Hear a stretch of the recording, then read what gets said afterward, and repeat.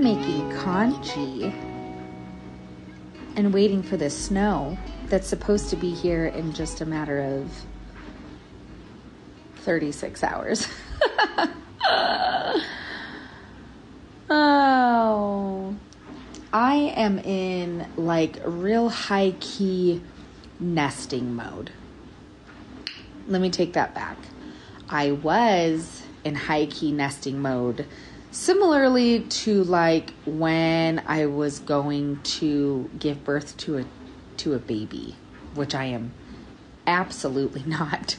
But instead, I'm having surgery. And so for the last several days, I have been just hitting the nesting real hard. Like all of the laundry, I tore down all of my Christmas and put it away. There was a closet organization. There was some purging. I mean, I really committed to my nesting.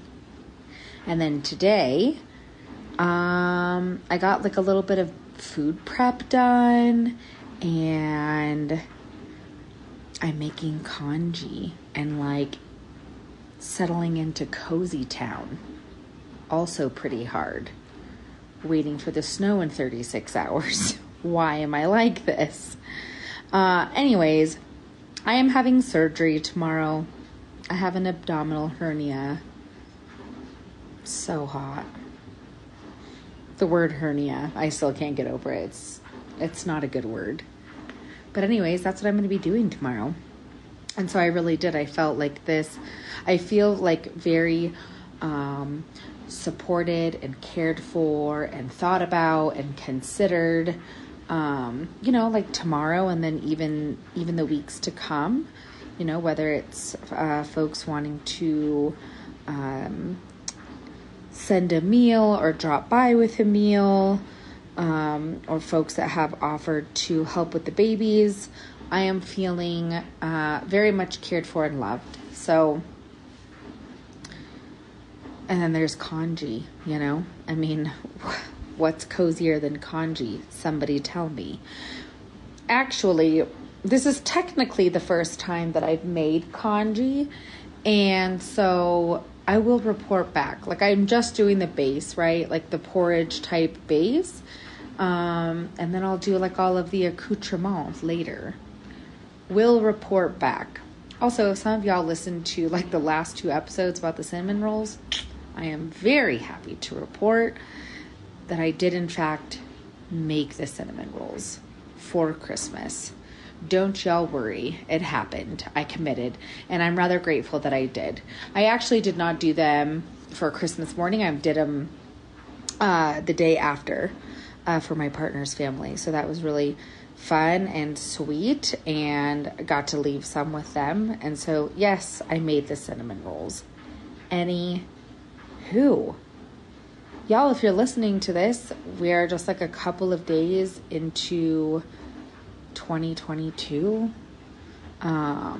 which is really weird to say out loud, because I feel like for several reasons time has sort of stopped, especially because of the pandemic that is certainly not over. But I mean, apparently our government thinks so. Oh man, if you're a social media you might be seeing like all of the CDC memes, which is like rather unfortunate, right? That like, I mean, I know so many of us sort of use humor as a means to cope, but just like, fuck me. Some of the CDC memes have had me on the floor. All right, maybe not like physically on the floor, but you know what I mean. I mean, they've hit, it's like, ow, that's too soon. And also, holy shit, you really nailed that right on the head. So anyways, it's 2022. Hi, we're also going to be excited about it. I keep doing this thing where I'm like, what the fuck is next? And also, I don't know. I mean, we're not, like, if you're listening to this, it is 2022. But as I think about the coming days and the year ahead, in my bones, I feel a sense of levity in some ways, that there is lightness that is around the corner. And goddamn if I'm not clinging to that, and nobody will take that from me. I said what I said. Amen. I hope that you're doing all right after the holidays. I know that that's a thing for lots of people. To be really honest with you, I don't know if like post-holiday blue type situation has always been a thing for me. I'm not really feeling it this year, and I'm feeling so fucking grateful for that.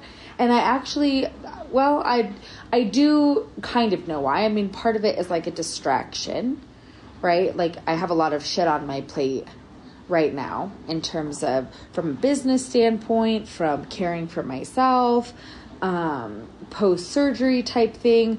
I really haven't been able to kind of settle into the idea of, oh shit, the holidays are over, now what? But if I'm being honest with y'all, I don't know. The holidays were nice this year and also different, right? Like, my family structure looks different. I'm a single parent, and so I had my kids for the holidays, and that was really lovely, and I'm grateful for that.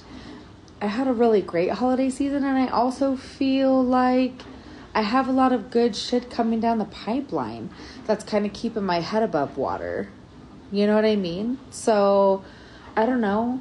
But I know that that's a thing for so many of y'all. And so I hope that you're doing what you can to tend to yourself and to care for yourself.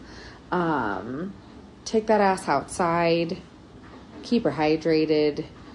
Do the things that you know that you got to do to get yourself to the next day. Because, yeah, that really is a thing. But anyways, I hope that y'all did the crab legs instead of the lobster. I still said what I said in regards to that. And if you're like, what the fuck are you talking about? It's a reference to last week's episode. So you can still listen to that. Information is still relative. I promise you that. Anywho, let's get into her. Amy in New Mexico wrote, "Hi Ava, I just finished listening to your last episode where you talk about resolutions. It was actually the first episode I listened to, and I appreciate your anti-diet stance. Do you have any food resolutions per se? Things you want to eat more of or make? Thanks for sharing in advance. I can't wait to listen." I love this question. You know, like last week we were thinking about and talking about, just to kind of recap the year, you know, things that I made, things that really stood out to me, things that I ate that stood out to me. And I mentioned that there wasn't a ton, right? Like there was definitely some first things and some things that I was really proud of. But for the most part, like in terms of project baking and project cooking, I didn't have an extensive list. And if I'm being real honest with you, my list for this year is, I'm not going to do that to myself. Yes, there are absolutely things that I want to make and that I would like to try for the first time. But I am learning,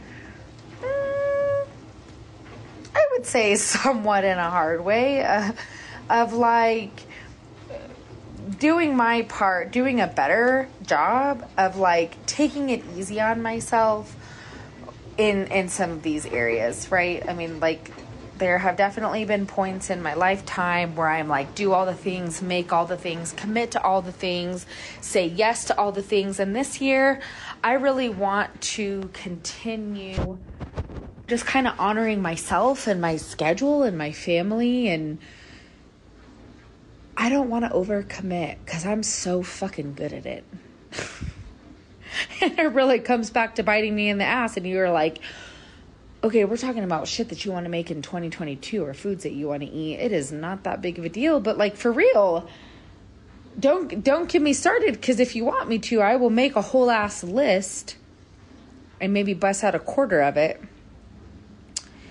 and then kick my shit in for like a substantial amount of time for not doing the whole ass list. So, food resolutions for 2022. You know what I really want to make is like pat a shoe. Do you know that I've never made that? I understand that it's like not that big of a deal, but I also know that you can fuck it up pretty good. And so that's been on my list. I still want to make, like a sponge, like for like a pumpkin bowl or something similar. You know what I'm saying? I don't know. It intimidates the sweet Jesus out of me. Cakes in general are not really my strong suit. So I'd really like to do that. The other thing that I would really like to do is I would love to eat more fish that I somehow prepare myself. Okay, I'm not talking about like going out for sushi. I'm talking about like making fish at home and like trying to figure out how to not have my house smell like it for days on end. I'm so weird about how my house smells, y'all. I'm so weird about it. So on that note, and I know that we've kind of touched on this in some previous episodes, but if you have pointers or recommendations, your girl does not have a grill. I live in an apartment. Help me. Help me help myself and feed myself more fish. I want to dig around into some more Korean cuisine. Like I feel pretty well versed in a lot of Thai food and a lot of Vietnamese food. Even some like authentic Chinese dishes and recipes. And I don't really feel super well versed in a lot of Korean dishes and making a lot of Korean food at home. And I love Korean food. So I also want to do that. And then I want to do like some dumb shit, like have my knives professionally sharpened. Hello? I would like to get new knives. My knives, they need some work. They really do. They just need some work. Also, I don't know. I feel like I know that I eat a lot of vegetables, but I still, there for like a hot minute. I mean, if we're being honest with one another. So I used to eat a vegetable at every single meal. Breakfast, lunch, and dinner. And I was real good at that for a long time. And I would like to actually kind of incorporate that a little bit more, so long as it doesn't put me in like a weird place in terms of like food rules and dieting and that sort of thing, so long as it continues to come from a place of I want to nourish my body in this way and not like a like high key rigid type thing. I would love to get back into that. So like I said, I mean, those are some of my resolutions. Those are some of the things that I've been thinking about in terms of like food and what I would like to get acquainted with more and things that I would like to make. And like the reality is that I still want to make like stuffed pasta. That has been on my list for literally 2 years. Still haven't done it.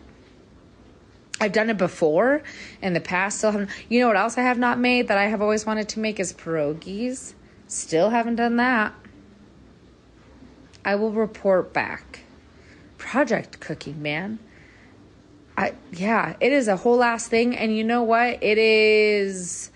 I really firmly believe that like we give our time and our energy to and anything, where we give our money, our time, our energy to like the things that are the most important to us, right? And so it's easy to say like I don't have time for that, or I don't have energy for that, or whatever the case may be. And the gray area is that like that has the capacity, that sentence has the capacity to sound real privileged and real capitalistic in a lot of ways. But I think that we can all kind of agree that, like, if we didn't fucking doom scroll for 2 hours out of our day, we might be able to make stuffed pasta. Okay? Do you get what I'm saying? So, like, I'm gonna just keep my edges clean. A little bit tighter, if you will. So that I can dedicate a teeny tiny bit more time to, like, some intentional type cooking and baking. Okay? Okay. Like I said, I will report back. Don't you worry. Another email that I got this week is from Kara in New York City. And she says, "Hi, Ava. Have you ever thought about writing a cookbook? I love your writing. Keep up the great work."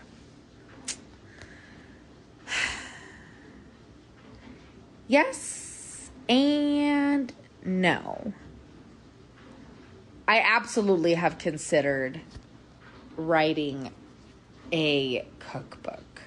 In fact, when I first started writing the book I am currently writing, which is a food-adjacent memoir, I originally intended for it to have recipes included with essays. And I moved away from that, to be honest with you. Cookbook writing it's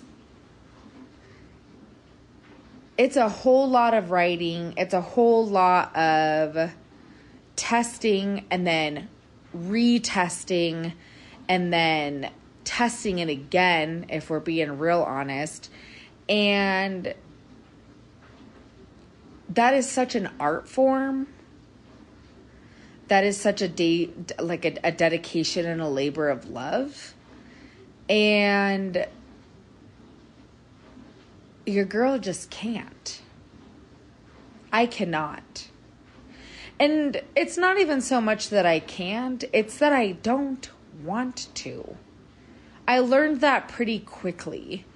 You know, like, number one, if we're being real honest, I'm not a great recipe writer. I mean, if you go on my blog, right, like I share some recipes that are mine.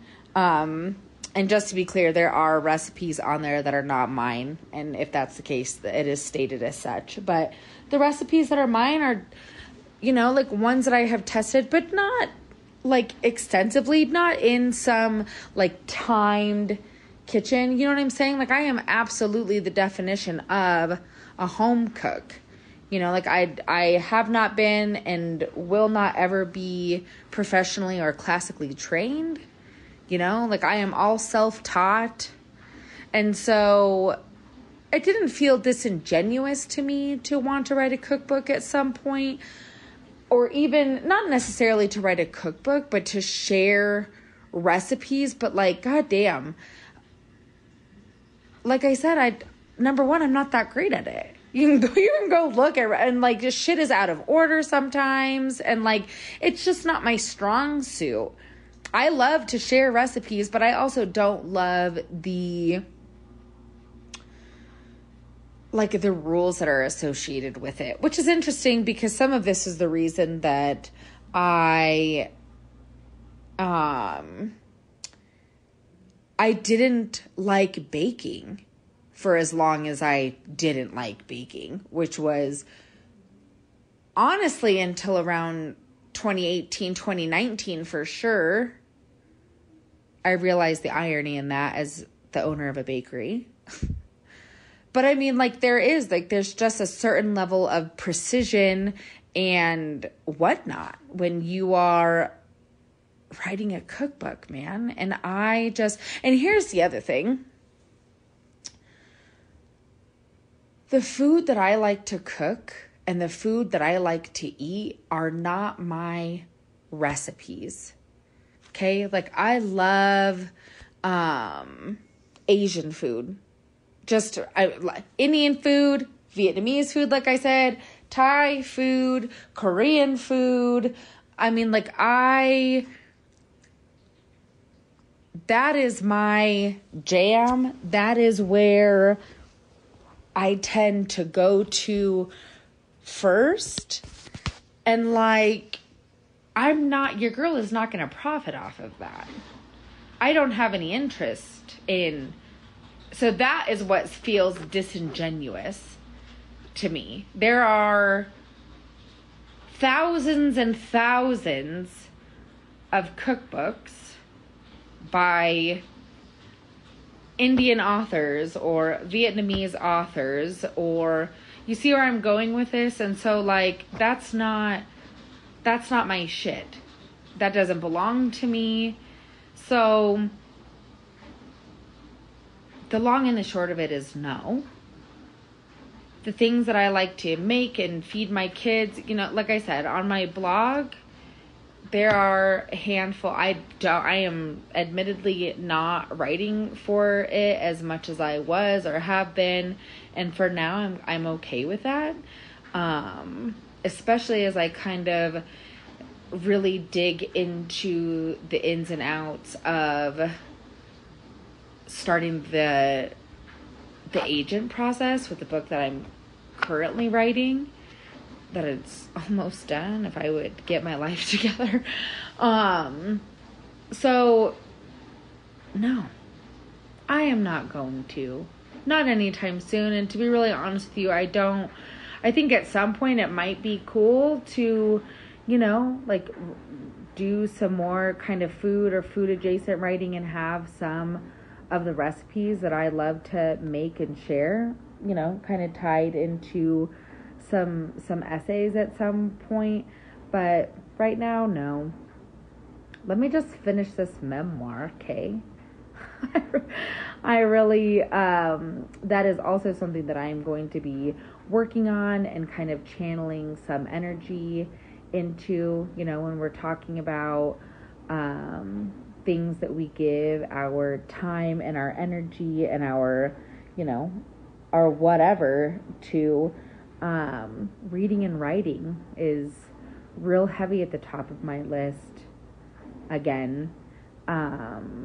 And kind of just, I know that that's what I want, and what's, you know, really important to me is to finish this piece of work that has been cathartic and a labor of love and something really scary, but also something that I feel really excited and fortunate to be able to share at some point. So that is what I am going to be kind of hunkering down. I feel like, I don't think that reclusive is a great word, but I do just kind of feel like the desire to just kind of go inward, you know? And so whether that's like with my motherhood and being really honest with what I want for my business and what I want that to look like, and what I want for myself in terms of businesses down the road. I feel kind of as though I am like coming back into myself and coming back home and being, just like a little bit more intentional with what I'm doing and who I'm sharing like myself with and my love with and my time and my energy. And so with that, 2021, y'all, what a fucking year, for real. And I really mean that with the utmost kind of high five energy, and also, what the fuck was that? I'm sitting on my couch looking out the same window that I always look out, and looking at the skyline and thinking about this time last year doing the same damn thing, except I wasn't doing it with this podcast. I wasn't doing it with some of the friendships that I have in my life. I wasn't doing it with some of the relationships that I have in my life now. 2021 was such a kick in the teeth in so many ways, and it was also such a telling and beautiful and sort of revealing and shedding year for me. And interestingly enough, when I'm like talking to folks that I love or people in my community, they kind of have similar things to say. And so whatever your 2021 looked like, I hope that you took a couple beats to kind of look at what the last year brought you and what you're going to eat and drink and do and who you're going to love on and who you're going to spend your time and your energy on this year. And at the end of the day, I hope that feels good. I'll catch up with y'all next week. Happy New Year.